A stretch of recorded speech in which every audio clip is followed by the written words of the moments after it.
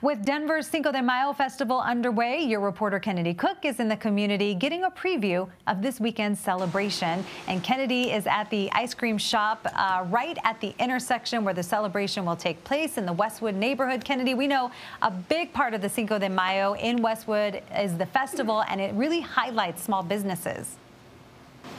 Yeah, good afternoon to you, Michelle. Plenty of small businesses right here in the heart of where we will see the Cinco de Mayo in Westwood festival take place. One of them is Bule Bule. It is an ice cream shop here in the Westwood community, but they serve so much more than ice cream. We'll get to what's on everyone's mind here in a minute, which is the menu, but we want to speak with Ashley Soto. She works here. Her family actually owns this 60s, 70s themed, retro themed ice cream shop. Tell me just a little bit about Bule Bule. Well, it's family owned, and we're just very excited to be here in Westwood. We've gotten so much love from the community, and it's just amazing. So we do ice cream, Mexican snacks, corns, a little bit of everything. Okay, now you mentioned a few menu items, but what did you have prepared for us here today? Let's talk a little bit more about that. So right here we have the cucumber agua fresca. It's with lime. It's one of the most sellers, so people love it. And this right here is strawberries and cream.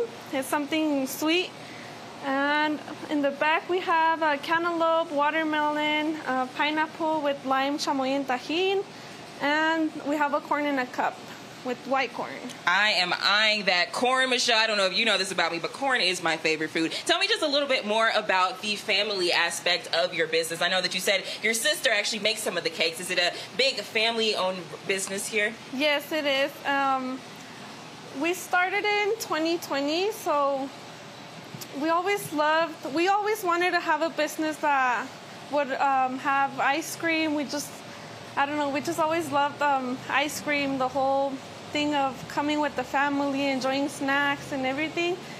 We're just so excited to have a place, and we're excited to serve you guys for tomorrow too. Oh my gosh, and I'm sure we're all so excited to eat. Michelle, I'm gonna grab my elotes right now because this is getting ate as soon as we get off air. Such yummy food right there. I love elote.